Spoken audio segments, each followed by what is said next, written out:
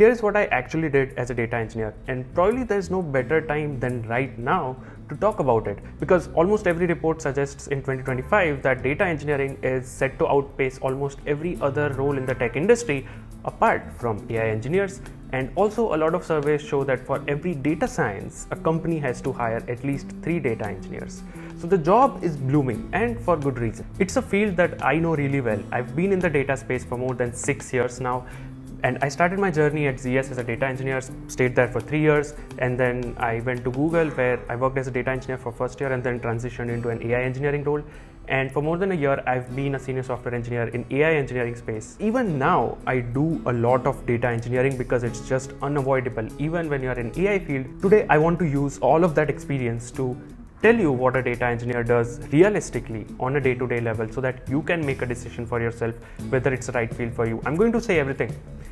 The good, the bad, and also the code that often used to break at 3 AM. So let's jump right in. Okay, so first of all, let's talk about what even is a data engineer. So let's take a house analogy, okay? So you live in a house and data is water. What are data scientists and data analysts then? Well, they are the ones who use this clean water to, let's say, cook and clean and maybe use it in the dishwasher in the final product.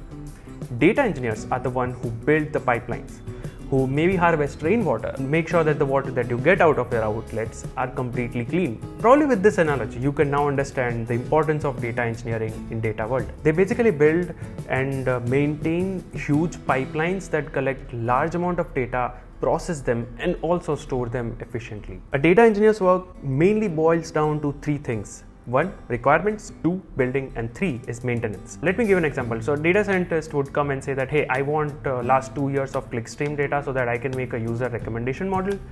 That becomes your business requirement. I used to ask a lot of clarifying questions like, hey, what are different data sources? What's the size and scale of data? Is it gigabytes, petabytes, terabytes? How fresh does the data have to be? How do I expose it to you? And generally, you would need to write all of these things in a design document.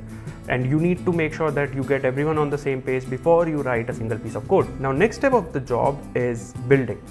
And this is always a multi-step process. Now, first is data integration. So data always comes from n number of different sources, maybe using third-party APIs or relational, non-relational databases, or maybe just through cloud storage or some PDF files or CSV that's not properly maintained. Some would have dates in DDMM BY versus others would have date in YYMMDD. So you would have to do a lot of data cleaning, quality checks, and you would have to do a lot of standardizations as well. Second is data storage. So once you have all of the data, you need a central place or central repository to store all of them, and usually this would happen in a data warehouse or a data lake if you are cost sensitive, and most of the time it would happen on one of the cloud platforms. Third is where the engineering happens. This is where you write your ETL or ELT jobs, maybe joining the tables, doing some aggregates, and finally getting the metrics that you want. Whether you're running it on Spark or SQL or Flink, or doesn't matter what the platform is.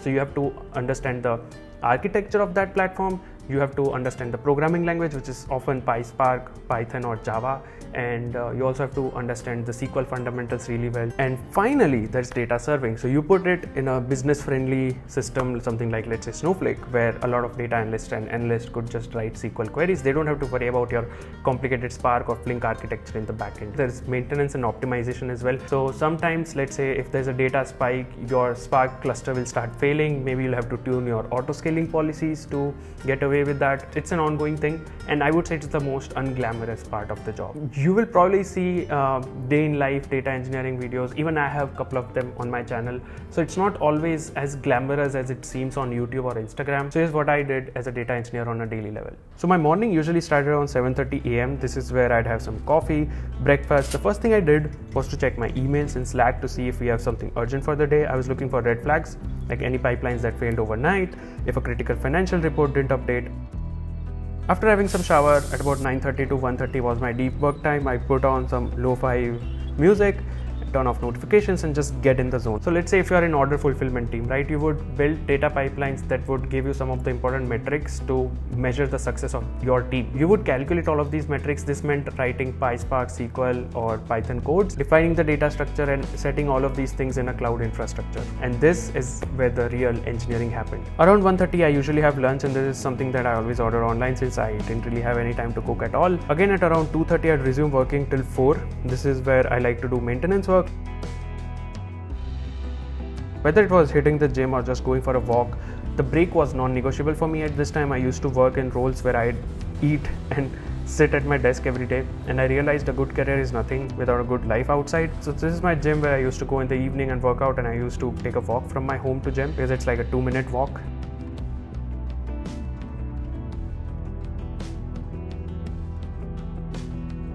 After working out, I'd take a quick walk back home. I do take some time to enjoy the evening like this, taking a coffee from my balcony.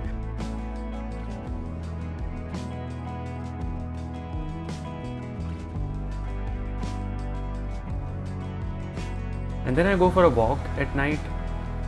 There's a beautiful garden very close to where I live. This video was shot during festivities time, so it's all lit up. And then my late evenings were kind of more collaborative in nature, filled with meetings. That's one thing I did not like, because I've been working with US-based teams. A lot of times there's meetings even from 9 p.m. to 11 p.m. So that's not really great, but I mean, you can't really get away with it at least 2 to 3 times a week.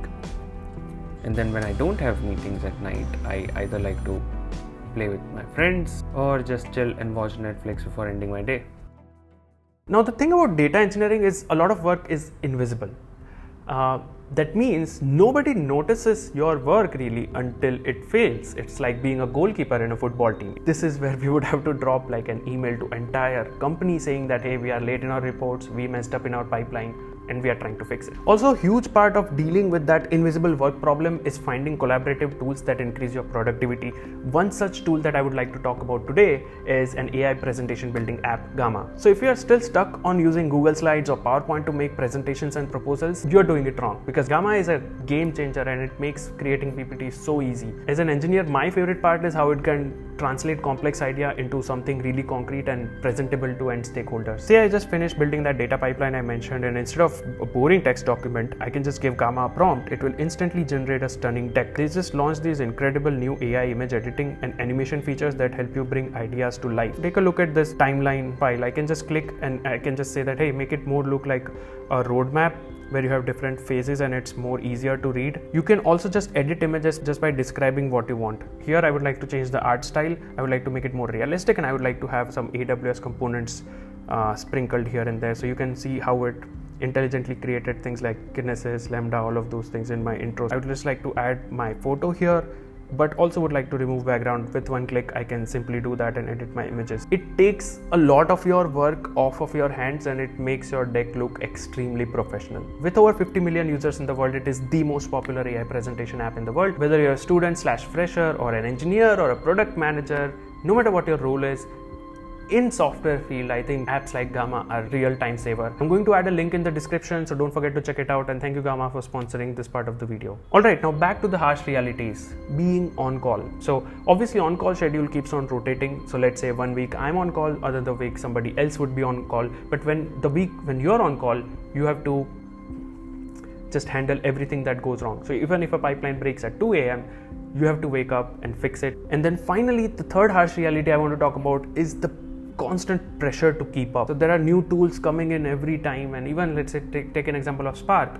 The current version of Spark lets you do a lot of things that couple of versions back, just 6 months back, you couldn't do with Spark. You have to stay up to date with all of these recent releases, and you have to ensure that you use those features in your data pipeline to make your work easier. Also in interviews, you can expect a lot of these questions on the latest releases. Despite all of those challenges, I loved being a data engineer, and it came down to mainly two things. One was the challenge and impact. So I really like solving puzzles and solving huge problems where you have, let's say, billions of records or events coming in, and then you translate them into something usable. You're like an enabler for the entire company. And the next thing is pay and lifestyle. Let's be honest, like the pay of a skilled data engineer is really high. compared to many other roles in software industry. Flexible work hours, unless when something goes wrong. So also you don't have to really go to office every day because it's a job that you can easily do remotely as well.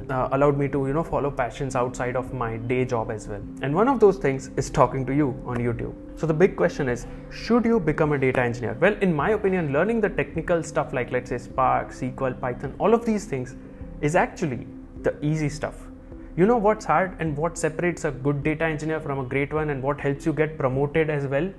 It's the soft skills. It's the ability to manage expectations from your stakeholder, ability to maybe move around some of the things in your timeline so that you meet the most P0 impact OKRs, ability to translate an ambiguous complex business requirement to a very clarified and step-by-step technical requirements, and generally just being a good person that people like to be with. I mean, these are some of the skills that would make or break your career.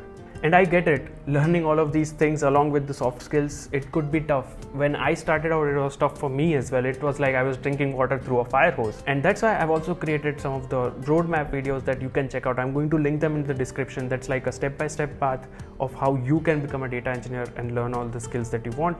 So don't forget to check it out. Are you still interested in being or remaining a data engineer, or are you maybe looking to transition in or transition out? Let's talk about all of those things in the comment section below. And don't forget to leave a like and subscribe to the channel. It's incredibly motivating for me to see all of those things.